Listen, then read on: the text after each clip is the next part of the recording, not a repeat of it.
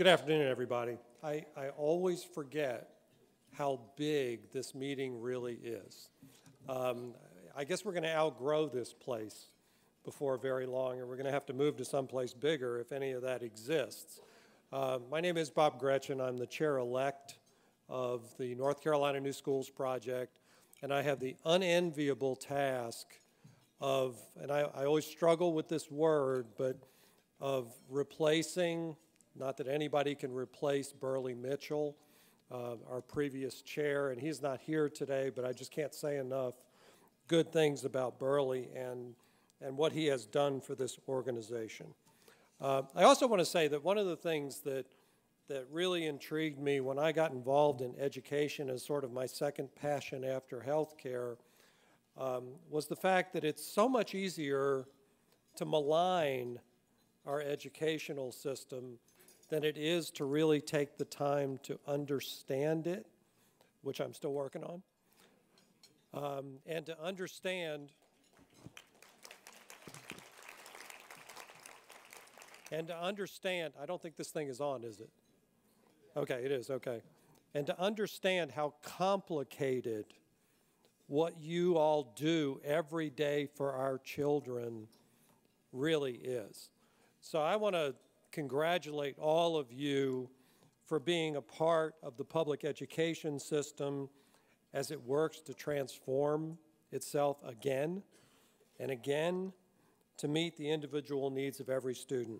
This is such an amazing undertaking. If we're really going to accomplish the goal of having every child ready to graduate from high school, ready for the next steps in life, whether that be college, whether that be further technical education or whatever it is, that is a massive, massive undertaking.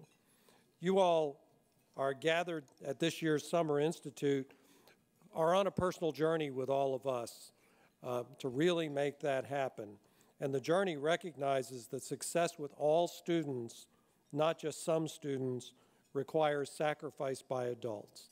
It's not just about the educational system, it's also about parental engagement with our children's lives. The story of your school and all the schools that achieve high levels of success with students who may have failed in the past is one of dedication and extremely hard work.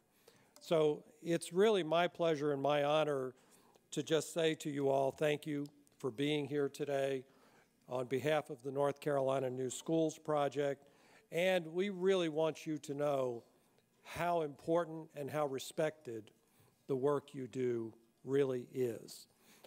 It is so critical to our future, and I will say that one of my great friends, Sin Marshall, who is one of the best speakers I've ever heard in my life, and secondly, can turn a phrase better than anybody I know, in a recent conference referred to education in a different context than I had ever heard it referred to before. She referred to education as homeland security. And when you let that sink in for just a second and you recognize the fact that she's right, if our country is going to remain the great country that it is long into the future, then there are a few things more important than what all of you are doing out there every single day to make sure that we have people who are prepared for the future, prepared to take on the challenges of the future, and are prepared to continue to keep our country the strongest and best country in the world to live in. So I just want to say thank you to all of you for being here today.